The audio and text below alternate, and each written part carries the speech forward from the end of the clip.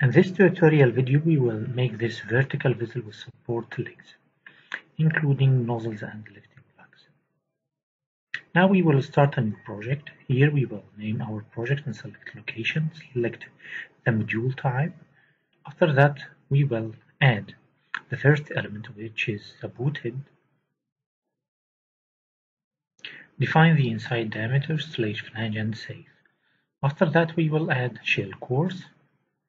Select shell type and define the inside diameter, thickness, and length. Let's add another head, and this type we will select same as. Start the assembly. Now we will add a support leg.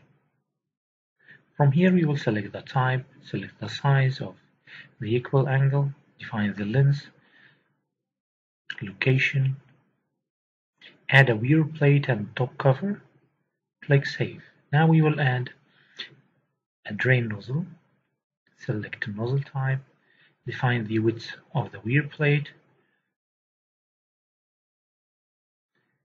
Now we will add an elbow to this nozzle, define the size, schedule, and save.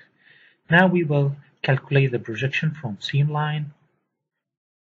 Let's add a pipe after the elbow, select the size, schedule, define the length. Now let's add a flange,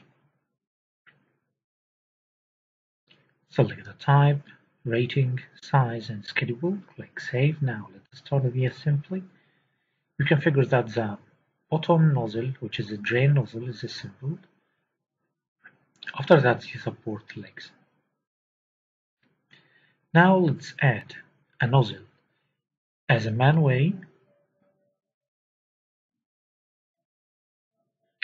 Define the location, size, name.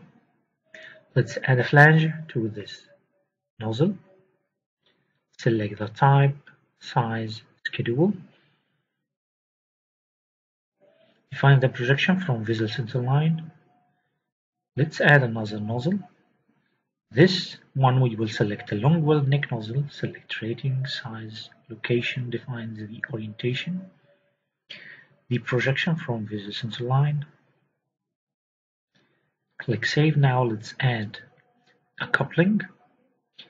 Make it with plug and select hexagonal plug. Define the projection as external projection, select size, location, and orientation.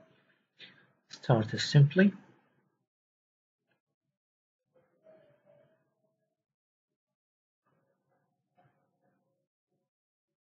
Now let's add some attachments to the top head. Let's add a vent nozzle. Select size. Define the offset from vessel center line. Let's define the projection. Now let's add stud outlet. Define the offset from vessel center line. Let's make it at 0. Make it sit in and barrel. Now let's add a lifting lug on the top head.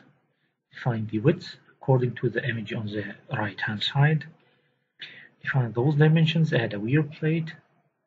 Define the width and the length.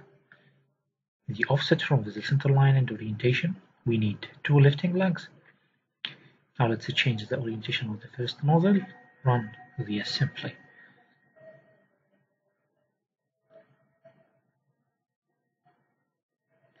Now let's create a drawing. Select the size of the drawing. Select required views. Define the location and scale. Select tables. Select welding details required in our model. Click Save. Define the revision table, drawing name, and the drawing number. Now let's create the drawing. You can figure that revision table, bill of material, design data table, notes table, nozzle table, flange table, and client document list, and vessel document list, and the welding details. After creating this drawing, we will add some annotations. Be sure that you select parts only during selecting the balloon. Now let's add the inside diameter, the shell course length, straight flanges, the projection of the top nozzle, add some center lines. Let's add the tan line, some center lines. Here and there define the origin point, define the location for nozzles.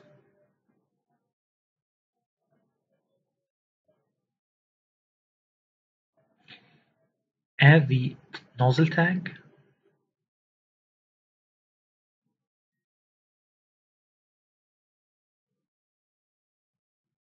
Now we have the complete drawing of this equipment, including dimensions and annotations, bill of material, nozzle table, and more.